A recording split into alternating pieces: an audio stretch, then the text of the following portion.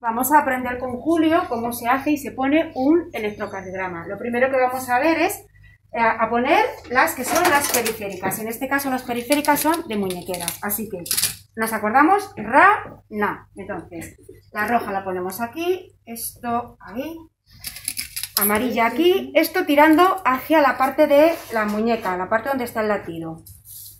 N, aquí a ver un poquito Julio, ahí, muy bien, y la V. Los cables conviene previamente tenerlos separados, entonces yo aquí he dejado separados los que son los periféricos de los precordiales. Y hay que ir cada color con lo suyo. Entonces aquí tengo amarilla,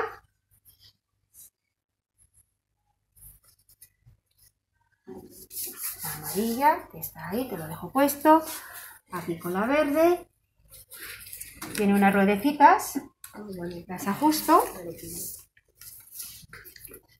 la roja por aquí,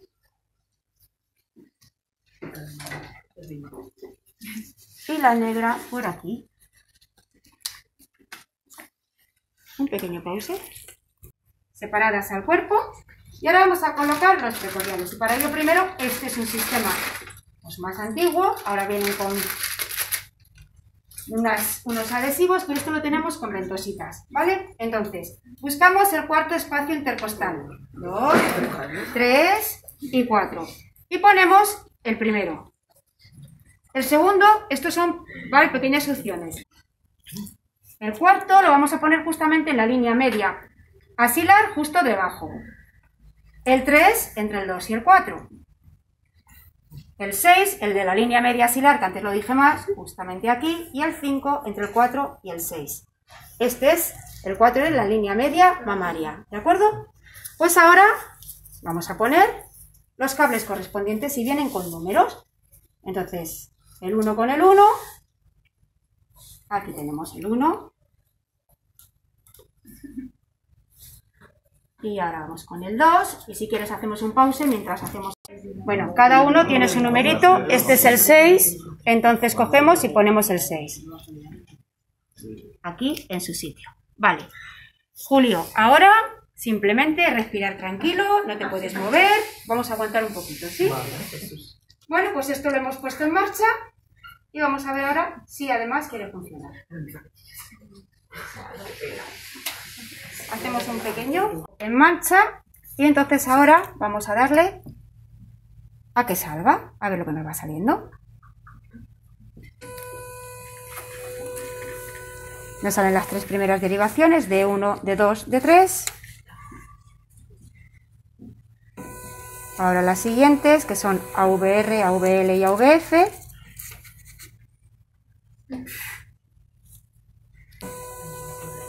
Y ahora las siguientes, V1, V2, V3, y ya solamente nos quedan V4, 5 y 6. V4, 5 y 6. Perfecto, pues el electrocardiograma está hecho. Julio, ¿te ha dolido? ¿Te ha molestado? No. ¿No? Hacemos pausa y ahora lo leemos. Vamos a quitar ya todo esto. Se deja una pequeña marca en las ventositas, pero enseguida van a desaparecer, no pasa nada, ¿de acuerdo? Ahora vamos a recoger otra vez todo, lo desenganchamos y estaría así. Dale un pause para leer. Vamos a acercar un poquito aquí para ver tu electrocardiograma, Julio, ¿vale? Vale, muy bien. Entonces, las tres derivaciones iniciales de 1, de 2, de 3, las que vienen en el monitor normalmente es la de D2. Las otras se llaman así AVR, AVL, AVF, V1, V2, V3, 4, 5 y 6. Estas son las más fáciles, hacen referencia a todas las precordiales que tenía puesto aquí, que es ver el corazón justamente desde esos laterales. D1, D2 y D3 tiene que ver con unos triángulos que se forman con la pierna, que tampoco le vamos a dar más bola. Vamos a fijarnos en el D2, que es lo que sale en los monitores. Entonces tenemos la onda P, que está ahí, QRS, que es esa, y la onda T. La onda P, os recuerdo que era la contracción auricular. QRS era la contracción ventricular, y luego la onda T era la relajación ventricular. Aquí podemos ver también la frecuencia cardíaca. Por cierto, mira, ahora mismo así, a golpe de vista, con poco que sepamos, pause, a poco que vemos que aquí, mirad, aquí hay un espacio muy grande y aquí un espacio más pequeñito. Aquí nos está implicando una pequeña arritmia en la frecuencia cardíaca, no es rítmica, no es constante. Si fuera rítmica, pero solamente es ahí en ese pequeño latido, por el motivo que sea. En lo demás, si os dais cuenta, se mantiene estable. ¿Cómo podemos saber la frecuencia cardíaca así solo con esto? Pues mirad, pillamos dos picos, por ejemplo, aquí tenemos estos dos, y vemos los cuadrados grandes. El electrocardiograma tiene cuadrados grandes y cuadrados pequeñitos. Cada cuadrado grande tiene 5 cuadrados pequeñitos. Entonces, entre este pico y este tenemos un cuadro grande, 2 cuadros grandes, 3 cuadros grandes y uno pequeñito. Entonces dividimos 300 entre 3 con 1 y nos da unos 96-97, pues esa va a ser su frecuencia cardíaca.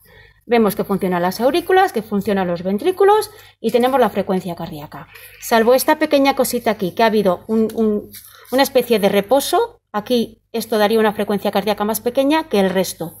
Que lo hemos podido ver también, no se ha vuelto a dar, no hay mucho más que hacer. De todas maneras, si quiere que vaya al cardiólogo, ¿vale? O repetimos otro ahora por si acaso. Repetimos otro. ¿Sí? Pues esto estaría.